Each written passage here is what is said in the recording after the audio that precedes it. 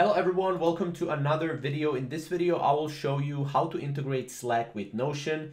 Now this is very simple and very straightforward video. So first of all, go to settings and members here, go to connections here. And from connections, as you can see, I already connected a lot of my accounts. Now what I can do is, as you can see, I have Slack right here. What I can do is I can browse connections in gallery here.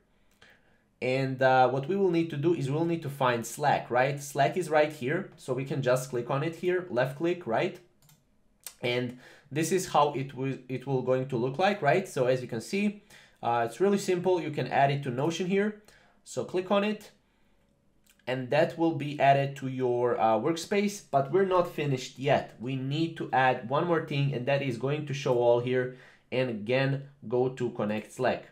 Now from here, we'll need to authenticate our Slack workspace. So just accept all cookies, go through this entire workspace authentication.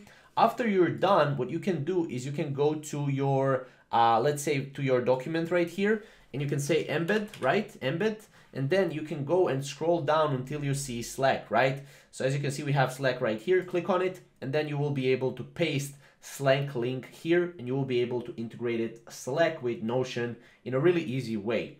Now this is pretty much how it works. If you have any questions or comments, comment down below and we'll see you in the next video. Thank you guys for watching.